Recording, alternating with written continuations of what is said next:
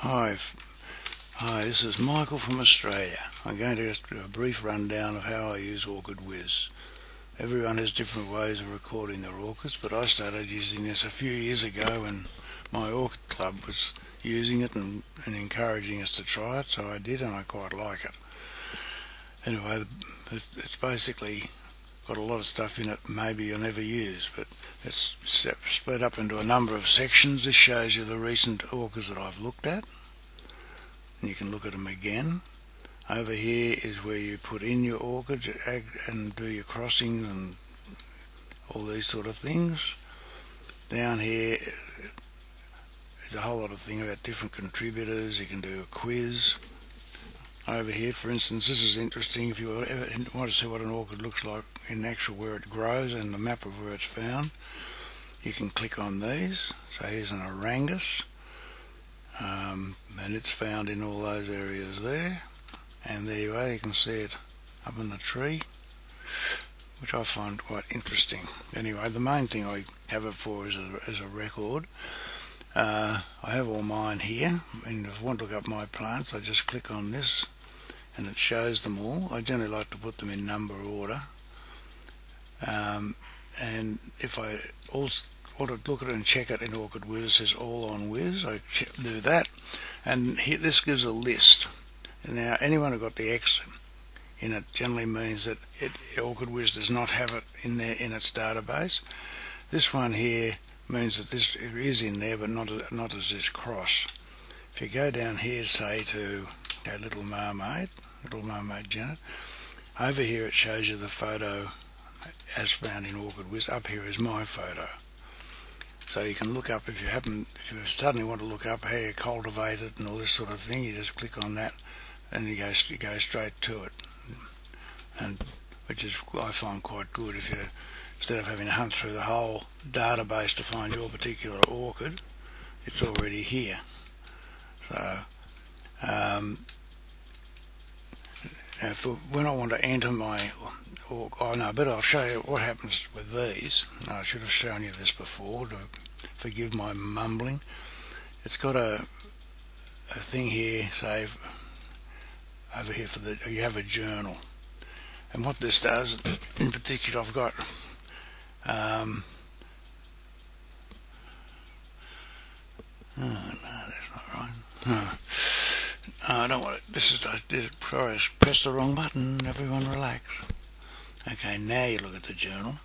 This tells you when I bought it and when I split it. You can put anything you like in here, any of these events. Put your own or as well. Down here, other events, which when you just split the plant, I can write a note here and it'll occur just there. Sorry about the bumbling, but I'm not used to doing this. And I'm doing it on the fly, so to speak. So I hope it's not too boring. Okay, now when you want to enter a plant, I just go up here, and if I just want to buy a new for species, Papilio, do a search orchid, looking for Psychopsis. Actually, what you can do is click that if you know it's a Psychopsis, and then you go through in alphabetical order, and there it is, Psychopsis Papilio. So it shows you the OrchidWiz photo because it's obviously not in there already. I want to cultivate. It shows you the light, temperatures, humidity, fertilizer, rest, media, so on. Up here is Southern Hemisphere information for clear days, temperatures, and rain. Down here you can change to Northern Hemisphere Fahrenheit and an inch if you so wish. You can look at all the Psychopsis, it lists them all, and have a look at them and see what happens in the various climate stations. Down here they have where it is and where the plant was actually found, and then you go double click on it, and you can then add it to your database. You just get my plant, put in your ID. I use an ID number.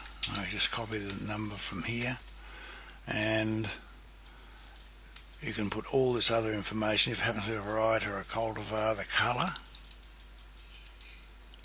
if you want to describe it. You get any awards, if you happen to put one award, been awarded, this flowering season, where you got it from, the date, how much you paid, maturity, media, you put your own in there, temperature, how much sunlight, container you've got it in, the grade of your media, what fertiliser, humidity, more notes, where you got it, whether you've got it in a shade house or in your house or wherever, and other self-explanatory things down here. And then once I've done that, you add the plant. I won't do that because don't want to put this in. I want to put a label. So what I do is just click that like that, make it into a bit neater, and I have this little printer here, PT-T43OPC. Now it used to print this label direct to the printer before, up to Windows 7, but for some reason it won't now. They're still working on it, so luckily a program comes with this little printer, and it's called this P-Touch Editor. So what I do is I just copy this and I load the editor, and up here I can open my own template that I've made, and it's pretty easy to do, and then just go Control V, and that's what and then go print, and it prints the label. I use an 18mm wide label because that's the size of my plastic tags. You can adjust it to whatever size you like. I just close that, and once that's done, everything's right. You just go and put the new label on and stick it into the pot. If you want to put a hybrid in, it's similar. As well, all you do is look for it. If you've bought a Phalaenopsis, let's think of a Phalaenopsis that people like. How about this one, which I saw recently? I haven't got one of these, but they look pretty good. I don't have a photo, nor does OrchidWiz. So I think it was this, Brontosaurus. Min Brontosaurus. Now this comes up in a similar way, and so on. The cultivation is different because it's a hybrid. It's got reasonably good information. But what you can do is once you double click on this, it shows the parents, and it shows flowers, the flowers of the parents. So if you want to look at that and say, oh, it's got Violaceae in it, I better check what it's growing, you can double click on that and go to Violaceae and look up all the cultivation for that too. Just if you really want to get into it. I don't worry too much about that, but some people like to do that. So once you get that up, you just bring the same thing up, my plant, and all this sort of thing. And when I do a label, I like to have the parents on my label so I know what it is, and I generally just go like that and then do the label. Oh, whoops, wasn't too good. That side was better, and the number I put in as well, but that's right, so I don't really want that in. And then you can add if you have a photo, but you add your photo later when you eventually flowers. Okay, so next time I'll look at, if people like this, I'll go through the rest of it. If it's really boring, let me know. Thank you.